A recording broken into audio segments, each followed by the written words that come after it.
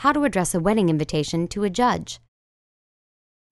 Hello, and welcome to Videojug. You finally found the perfect location for your wedding. You set the date. You even set the menu. It's all smooth sailing from here, right? Not exactly, because now you have to properly address your invitations. Traditional wedding address etiquette is very precise. But don't worry, we will help you through this sometimes confusing process and still get to the ceremony on time.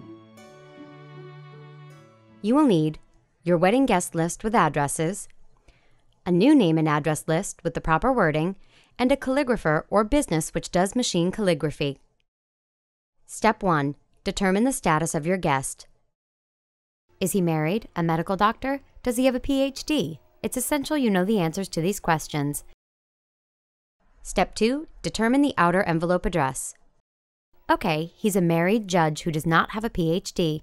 On the outer envelope, that's the one the postman will see, you will address it to the Honorable and Mrs., his first name and last name.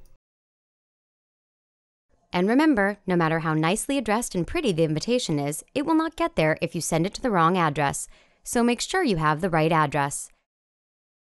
Step 3. Determine the inner envelope address. Now it's time to address the inner envelope which holds the actual wedding invitation.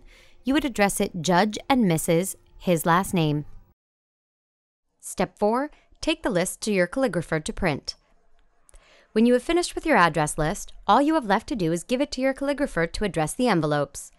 If the cost of hand calligraphy is an issue, keep in mind that many stationery shops offer machine calligraphy, which looks very similar to hand calligraphy, but costs much less. Done.